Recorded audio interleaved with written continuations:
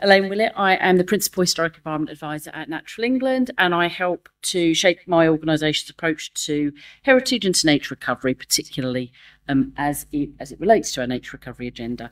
So I'm here today to introduce our newest guidance on nature recovery in the historic environment, which builds on the themes that we've discussed with CIFA over previous years. So forgive me for doing two separate lots of slides at once. Right, so bit of background: climate and biodiversity crises. Probably don't need to tell anyone in the room much about it, but I thought I would start off with some stats. The state of our natural environment in light of the twin crises around climate and biodiversity is really well documented, and the abundance of species across the UK has declined by 19% since 1970. Sorry, some of the slide wording's a bit off on there.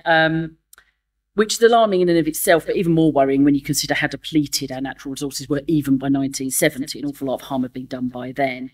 Human activities have led to habitat loss, unsustainable farming practices and development all mean that the UK now has less than half of its biodiversity remaining and is in free fall in places.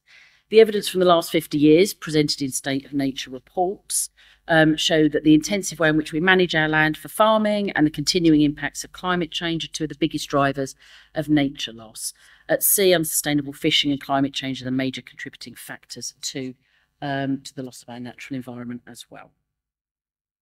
So what has government been doing about this? We've seen government's response to these crises include setting out a series of strategic goals in its initial 25-year environment plan, which really crucially from our perspective included heritage right from the outset. And they were then translated into legally binding targets in the Environment Act of 2021.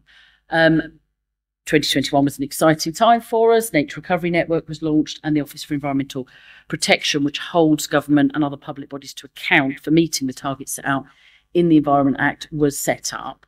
And then the 25-year environment plan was renewed and refreshed on a 5-yearly basis. So in 2023, we saw the second version of that plan, the Environmental Improvement Plan, being published. These plans commit us to being the first generation to leave the environment in a better state than we found it. And the long-term conservation and enhancement of our historic environment is an essential component and commitment expressed within those plans as part of the Beauty, Heritage and Engagement objective. So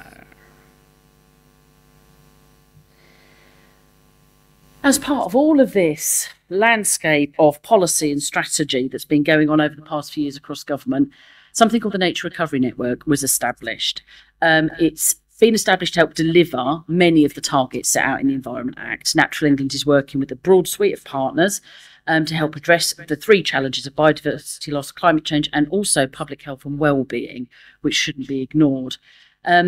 The NRN, Nature Recovery Network, includes a series of actions around the creation of nature-rich places, improving our environment's resilience to climate change and providing better green spaces for people to enjoy. And one of the NRN specific actions relates to the historic environment and our cultural landscapes, bold here for our purposes, and the way in which it contributes to the natural environment. They are, after all, one in the same. They are indivisible. It's this action and the ways in which our rich heritage can contribute to the objectives, all of these objectives listed for the Nature Recovery Network, that led us to create specific guidance to help advisors and land managers turn these aspirations into reality on the ground.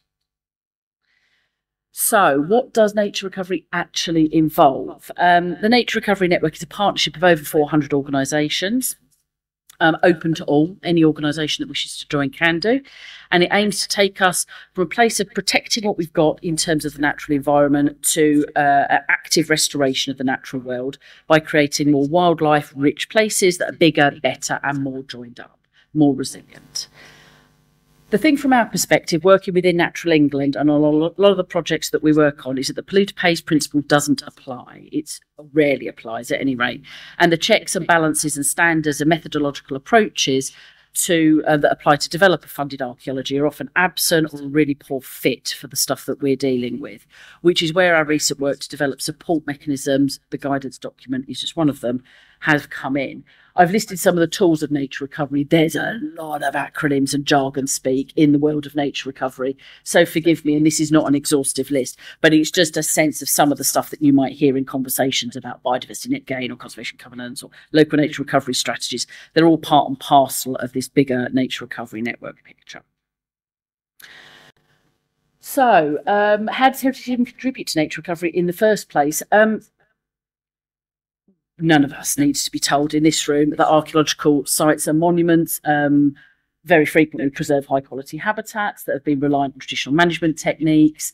High quality habitat mosaics are preserved in many historic landscapes, historic parkland being just one type of landscape. The network of heritage assets like canals and railways and traditional routeways provide connectivity and corridors between important habitats.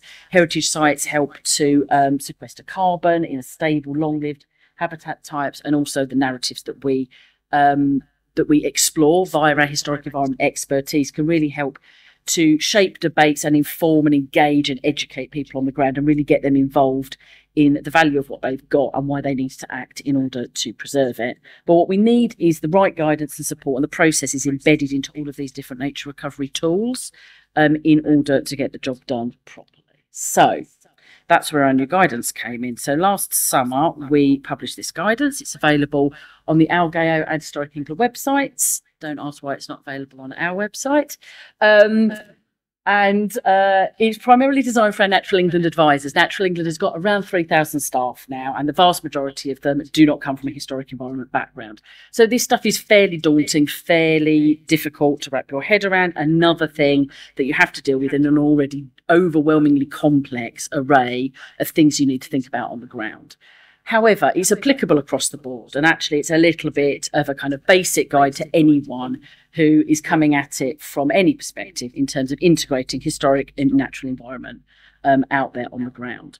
We will run through the chapters very quickly. One thing I did want to mention is we did some, before we produced this guidance, we did some evidence gathering amongst our own colleagues, bearing in mind we're talking to a largely ecological audience.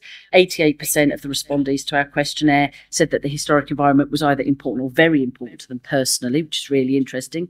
94% recognised it was part of Natural England's remit.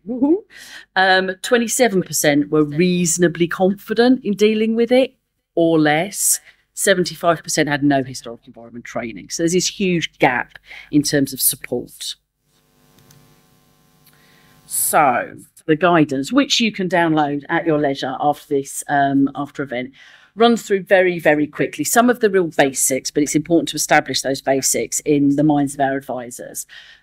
What is the historic environment? Why is it important? What's in it for me? How can it help me get my job as an ecologist or a farm advisor done better, basically? We underpin it with some very basic core principles, effectively. Consider the historic environment from the outset, understand the value of what you've got before you start making decisions about what you do next with it. Obviously abide by all legal protections, but also policy and guidance and best practice documents, and there are a lot out there. And avoid damage to the historic environment wherever possible. That should always be our default position. As Caitlin alluded to earlier, it's the natural environment improvement. What's the harm, right?